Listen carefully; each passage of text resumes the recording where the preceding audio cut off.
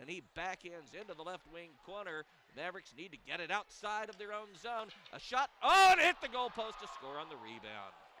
Kevin Baker off the rebound by McElveen into the Arizona zone. Now it's a drop back to Sebastien Thinel, who gives to Vossen, who rips one off the goaltender and wide.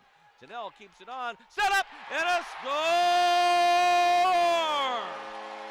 Well, we've talked about it throughout the year. Sebastien Thinel, the way he sees the ice and what he's able to do passing the puck is really something phenomenal, and that's just too easy. I don't think they'll get an easier goal on the backside the rest of the year. I think that was John-Scott Dickson on the backside. Yes. 15 remaining in the second, 1-1. Castonguay over the blue line, maneuvers along that line, inching in the high slot. He scores!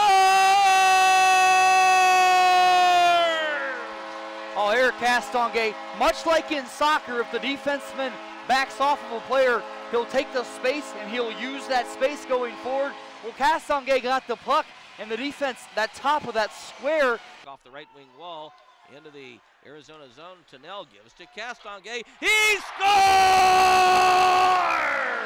Another twisted wrister from the top of the circles, and once again, Castonguay goes up top on Rawlings. This time he hit a crossbar and a post, and then it dumped down. Sebastien Thinel, I think that's his third assist on Castonguay, and he fanned on a shot. He was to the goaltender's left. Now Ramsay is robbed.